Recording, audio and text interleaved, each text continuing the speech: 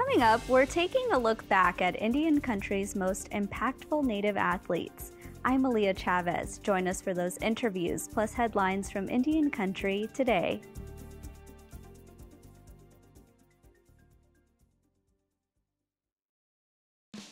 Arizona PBS is proud to support Indian Country Today. For 6 decades, we've provided television programs and now digital content.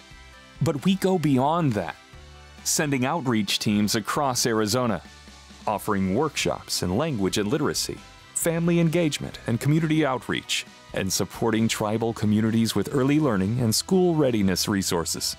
Join us at azpbs.org.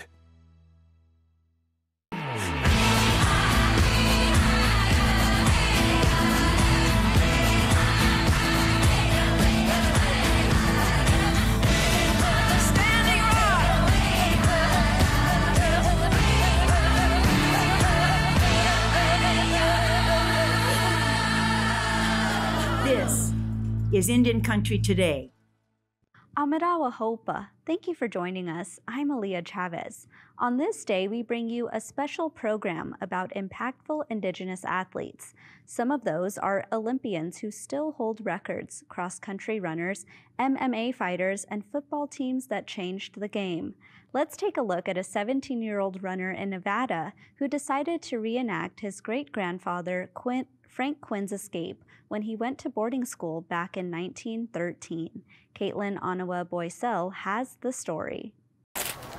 I'm gonna put on my socks before I go over there. Koo Stevens is 17 years old and the descendant of a boarding school survivor. His family organized a 2-day run to remember those who did or didn't make it home. I've never been one for retying shoes over and over, so to anybody else, you just come here and you see these old buildings. You know, you see the cool rocks on the walls and the old window panes. You know, you can tell it's an old place. But to me, it's, you know what happened here. And it's a lot different to just anybody else coming here and visiting. You know, it's a lot more personal. At just 8 years old, Koo's great-grandfather broke out of the Stewart Indian School to escape the cruel and harsh conditions. Now Koo is retracing his great-grandfather's escape.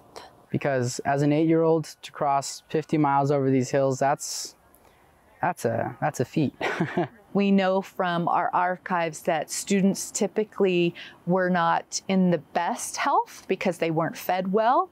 We know that clothing was often an issue. They were given a uniform and typically hand-me-down shoes that were left over from U.S. soldiers.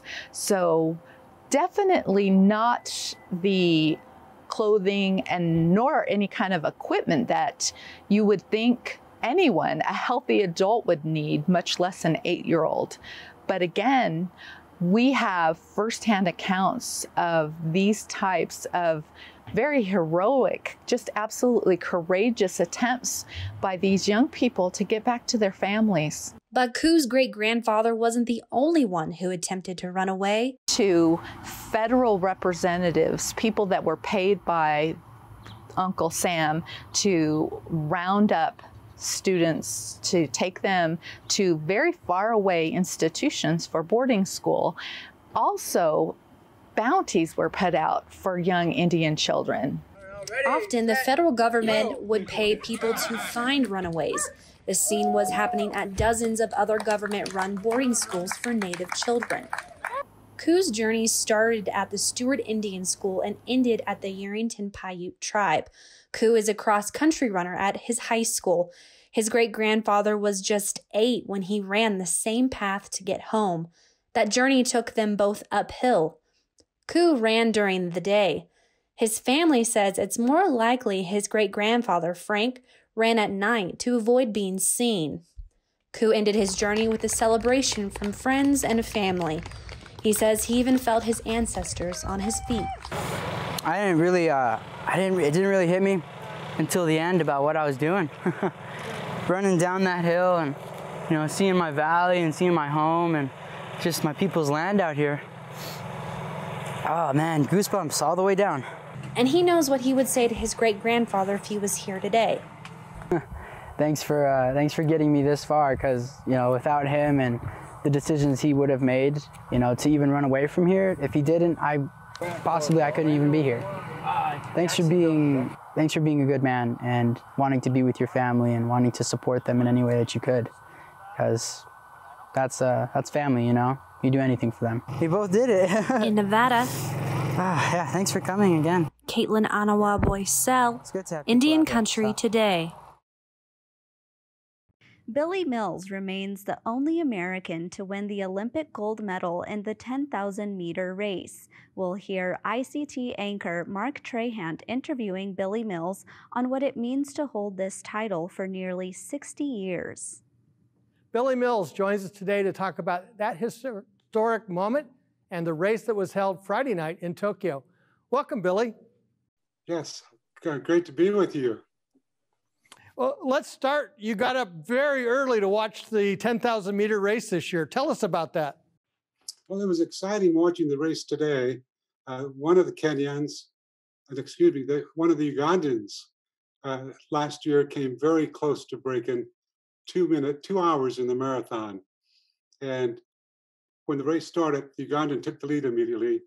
What came to mind was he's going to try to draw out a couple of the other top distance runners, Ethiopia, Kenyan, for example, and have them come after him to help empower the other two Ugandans. And at some point in the race, he'll either decide to stay in or drop out. So that was pretty accurate there, but in the humidity, it was very difficult running. But I was thrilled with our young runner, Fisher, who got fifth.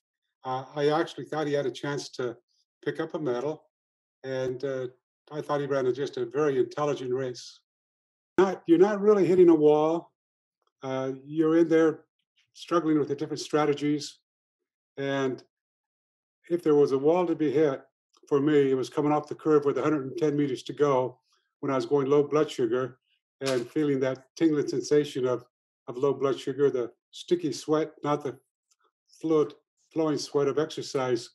So I was going low blood sugar coming off the curve. And what saved me, Patricia was 14 rows up, 3 seats in from the aisle, 95 meters from the finish line. And at that point, I saw another runner with an eagle on his singlet. And it reminded me of my dad when my mom died, and my dad saying, "Son, you have broken wings." And it takes a dream to heal broken wings. Later, just facing the racism of America, I broke, and then was so close to suicide and a junior in college. And I remember my dad saying it takes a dream to heal broken wings.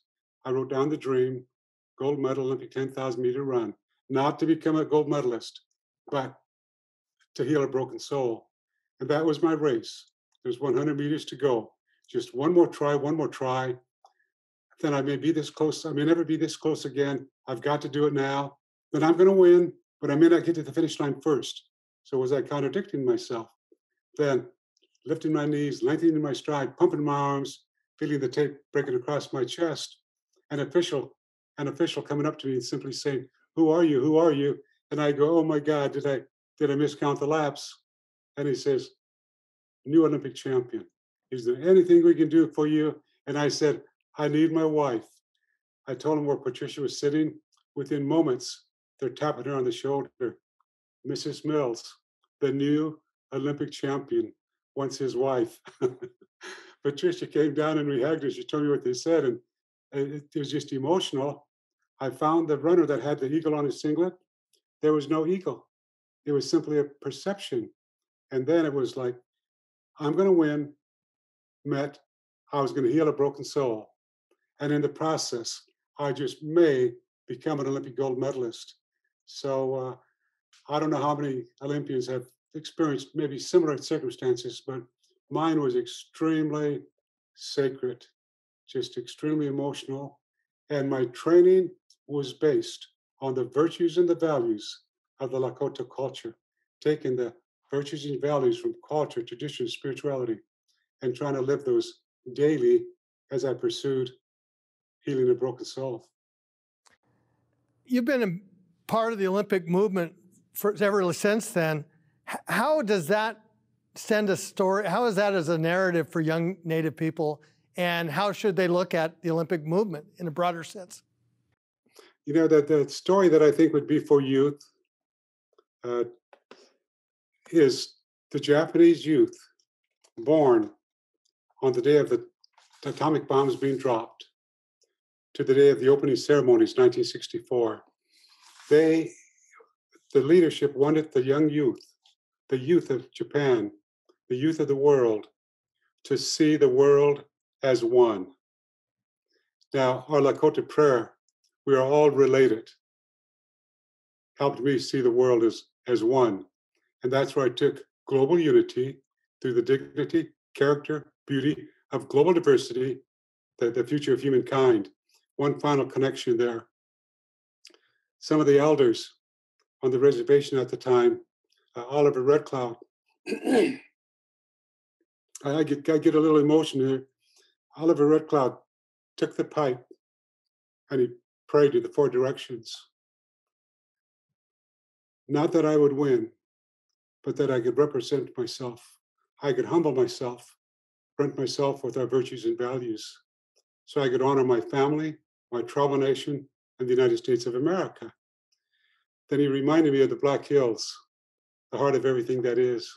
So as I fly into Tokyo, Japan, before the race, and I look out the window, and I saw Mount Fuji, and just on a spiritual way, it was, this must be the heart of everything that is to the Japanese. And I was trying to climb Mount Olympus. Why? For many reasons, but because one of the greatest athletes of all time, who to me is an Olympic god, and that's where he dwells, about atop Mount Everest, and that's not atop Mount Olympus, and that's Jim Thorpe. I think Jim Thorpe was not a hero of mine, he was more of a god, and I just felt the opportunity to maybe in some way rub shoulders with Jim Thorpe through my Olympic experience. So I would say we're all related.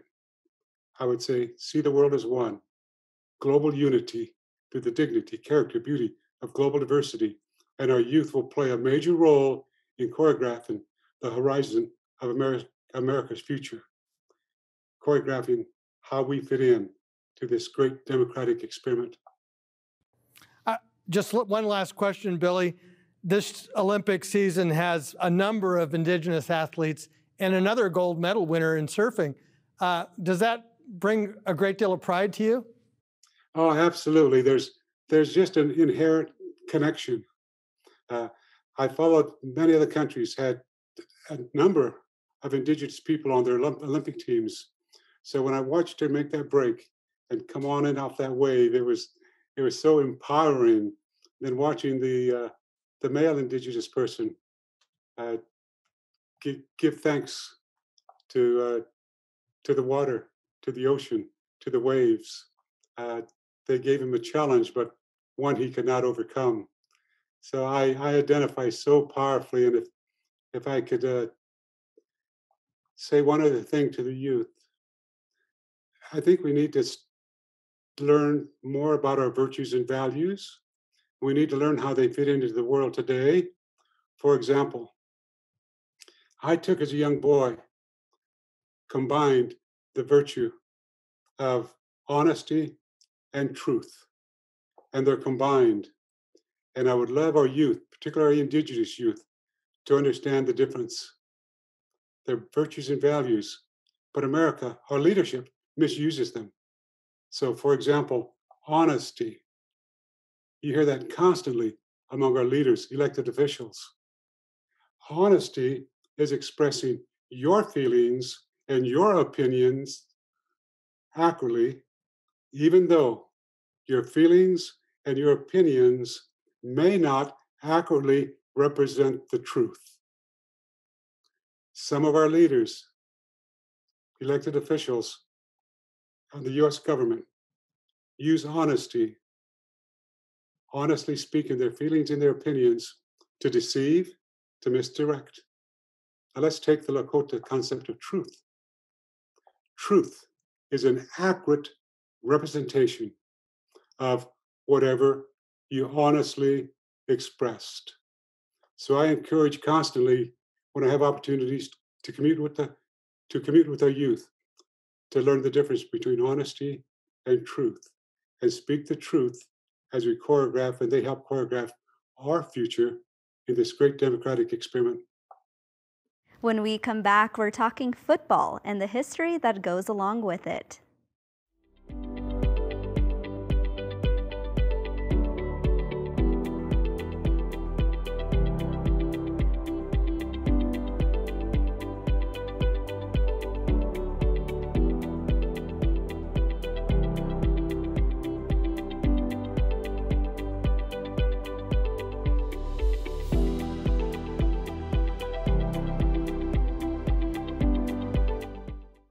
A lot of people spend Sunday watching pro football. It's a chance to root for a favorite team, but there's a history that's worth remembering about how Indigenous people contributed to the sport's creation. Caitlin Onawa-Boisel looks back on this American sport. At the turn of the 20th century, the leading football team came from the Carlisle Indian Industrial School in Carlisle, Pennsylvania. It was the first boarding school run by the U.S. government. Assimilating into a white Christian culture was the goal, and young Native children were forced to leave their families to attend this boarding school. They were forbidden to speak their languages or practice their religions. When they arrived at Carlisle, their heads were shaved, their clothes were burned in front of them, and they were put in front of a blackboard with names written in chalk on the blackboards. And they couldn't read the names, but they were instructed to point to a name, and then that was their name. The conditions were crude. They were fed a poor diet, and the dorms were overcrowded, making it easy for disease to spread quickly, killing young children. Thorpe came to Carlisle when he was 16 years old. Still, it was at this school and under these horrific conditions that a powerhouse football team was born. And by 1907, they were considered one of the most dynamic football teams. The players came from several different tribes. Frank Mount Pleasant is recognized with inventing the spiral pass. He was from the Tuscarora Nation. The team also pioneered the overhand spiral and other trick plays that frustrated their opponents, as documented by the school and in media reports. Elmer Bush was from the Pomo tribe, and he was inducted into the American Indian Hall of Fame in 1973. They both played with Thorpe at Carlisle. Jim Thorpe is considered one of the greatest athletes of all time. He inspired future Indigenous football players like my grandfather, Glenn Condren. Jim Thorpe was a Native American, was a superhero. I mean, and he was a super athlete. And he played, I guess, every sport there was, and he did well at every one of them. So Thorpe was an outstanding runner. He earned a spot on the U.S. track team and went to the 1912 Olympics. There he easily won both the pentathlon and decathlon. Later, he was accused of playing for money because he joined the New York Giants baseball club. His gold medals were taken away by the Olympic Committee and later returned. Today, he is listed as a co-champion. But some say that isn't enough. It means so much to Indian country to restore these honors. So the letter was sent to the president of the IOC saying, we'd like to work this out, work with you. We've started the petition. We are very interested in getting this done. And we actually never heard back from him. He had one of his librarians send us a letter, and which had some actual factual information that was incorrect. So, still, to this day, his family fights for his recognition in the Olympics. After high school, Thorpe joined the first Indigenous national football team called the Oorang Indians. The team was based in LaRue, Ohio. Walter Lingo started the team in 1922, and at that time, the NFL franchise fee was just $100 a year. The team wasn't the best. They only won 3 games in 2 years of playing. Lingo focused a lot of his team's efforts on halftime shows to entertain the crowd and advertise for his business. He owned a dog kennel and trained the dogs to perform tricks with the players. Still, Thorpe was a part of many firsts in football, including becoming the first president of the American Professional Football Association, known today as the NFL. None of this history is taught in America's public schools, not the history of government running boarding schools, and not the history of how the football players influence the game. And you kind of see the erasure of American history in Native Americans, not just in football. You can't say we should try to see it in all of American history. So I'm glad, we're kind of retelling this. Because of his influence on the game, Thorpe was inducted into the Professional Football Hall of Fame, inspiring other NFL players like Jim Warren. Warren had an outstanding college career at Arizona State University. In 1987, he was on the team that won the Rose Bowl. He went on to play for the Cincinnati Bengals and the Detroit Lions and Tampa Bay, inspired by the legacy of Jim Thorpe. It was still influential to me to see a Native person as the greatest athlete in the world. After Warren retired from the NFL, he went into the film industry and used his voice to raise the issue of misrepresentation of natives in football. A film he produced about the use of native mascots premiered on the Fox network on Thanksgiving in 2020. I never did play for a team with a Native mascot, but I played against teams with Native mascots. So obviously I was a target of people that wanted to say things like scalp the Indian or cut your hair. And then of course, when George Preston Marshall took over the football team in Washington, dropping the name on there that became so offensive that we recently saw changed because of economic pressure, not so much because of a battle of conscience. It's really opened up some eyes to help people try to rediscover the Native American impact on football, on this country. Other notable players include Sam Bradford, who is from the Cherokee Nation and a Heisman Trophy winner. Also wide receiver that plays for the LA Chargers, Keenan Allen, who is Lumbee. And starting quarterback for the Dallas Cowboys, Dak Prescott, who is Choctaw and Apache. And more than 60 Pacific Islanders have been a part of the NFL, according to the Pacific Islanders Football Hall of Fame. And they all have this one thing in common. You're only as good as your last play. And you never know when your last play is either. Behind the scenes, there's one man who's looking to groom the next generation of Indigenous professional players. For 13 years, Robert Judkins has led the live production of NFL games. His job is to make sure viewers can watch their favorite team with no interruptions. He saw a need for training and held his first football camp in Southern California on the land of the Soboba Band of Luiseño Indians. 100 kids turned out, as well as some professional football players. There are a lot of Native kids, especially in the high school ranks, that don't get exposure. Some great talent that's out there. Definitely D1 prospects that are out there. And so I think there's a need for exposure and to get kids at a younger age exposed to the game of football and just exposed to sports in general. From future D1 prospects to being considered one of the greatest athletes of all time, Indigenous people have led the effort in football. But will there ever be another Jim Thorpe? I'm trying to think of athletes who try to do more than one sport, and I just don't think our society is structured in that capacity. I think if someone shows a great deal of skill, it's not to say it can't happen, but I think it's very unlikely. It's been more than 109 years since Jim Thorpe and his teammates came up with trick plays that you still see today. So the next time you watch football, think about the Carlisle Indians and Jim Thorpe and how they shaped the game. Kaylin Anawa-Boycel, Indian Country Today.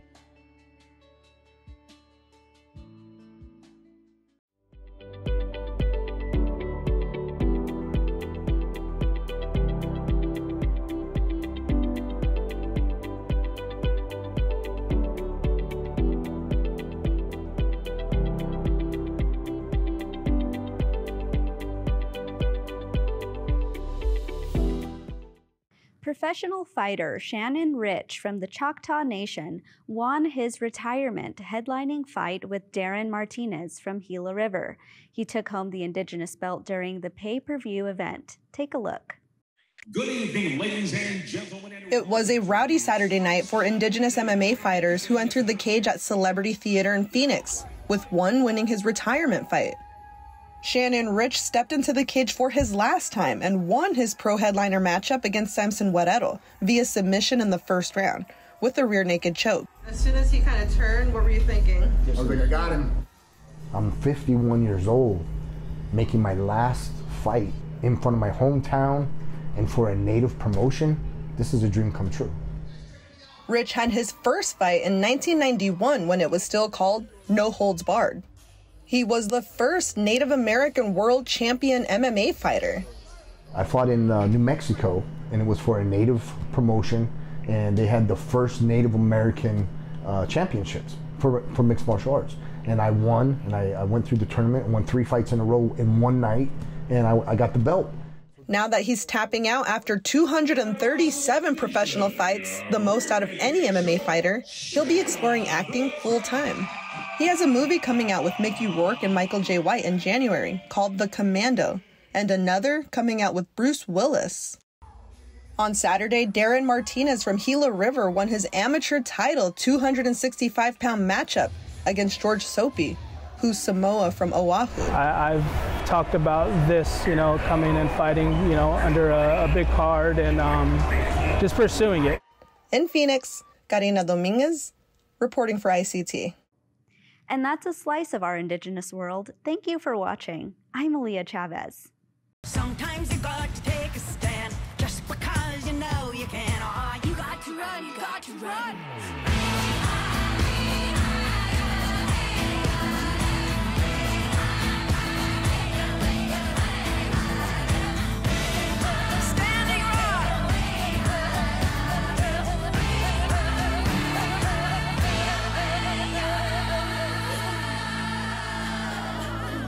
This is Indian Country Today.